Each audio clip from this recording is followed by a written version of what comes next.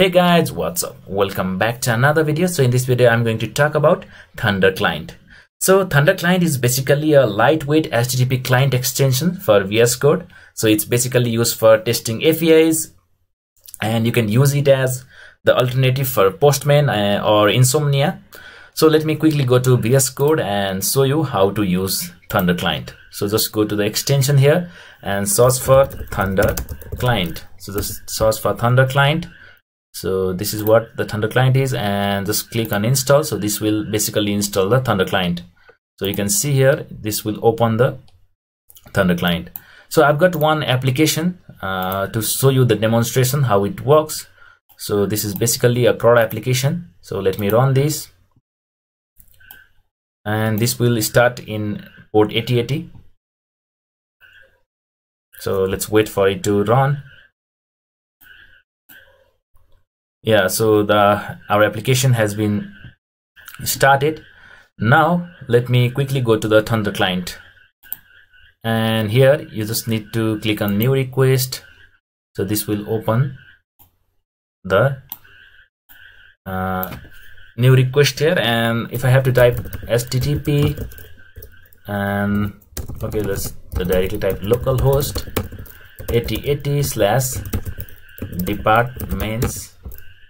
And if I had to post some data, and I just need to go to the body, and I will be sending in JSON format. And if I just click send, so this will show some message here. So this is the validation I have done in backend.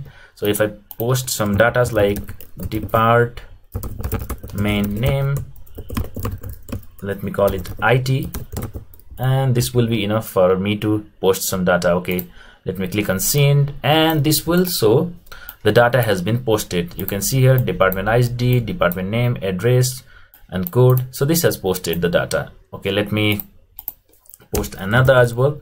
So let me call it department address, and let's give some address like Kathmandu,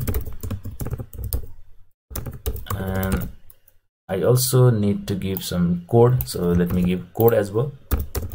So I will give code something like 123, and if I send the data, so this will send the data 3, and you can see here this shows the status, size, time, and you will pretty much get all the features you get in Postman or Insomnia. And if I had to get some data, okay, let me quickly go to the gate and just click on send. So this will show all the data I have just posted. And you can similarly do all the operation HTTP methods you can use to do your tasks. So this is how you use Thunder Client in VS Code. Thank you so much for watching. Don't forget to like and subscribe my channel.